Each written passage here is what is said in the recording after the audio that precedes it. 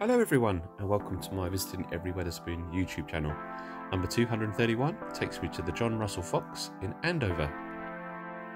10 High Street is the former home of the Andover Advertiser, founded by John Russell Fox, who produced the first edition at this address on the 1st of January 1858.